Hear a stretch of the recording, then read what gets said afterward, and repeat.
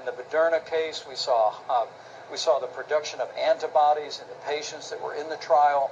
We're going to begin to literally purchase the production of vaccines so that when they come to the end of that vaccine development process, we'll literally have tens of millions of vaccines ready to distribute to the American people. The president said we want 100 million doses by this fall.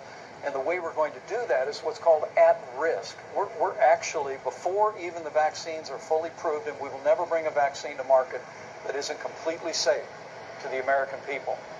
But before a vaccine is all done with its clinical trials, where it's showing promise, we're going to go ahead and have these companies produce the vaccine so that the moment that we complete those clinical trials, we will have a vast supply to begin to administer to the American people. We proved and we will never bring a vaccine to market that isn't completely safe to the American people. But before a vaccine, in the Moderna case, we saw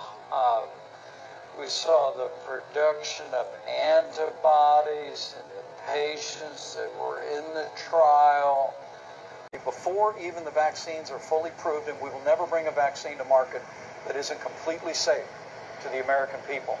Before even the vaccines are fully proved, and that isn't completely safe to the American people.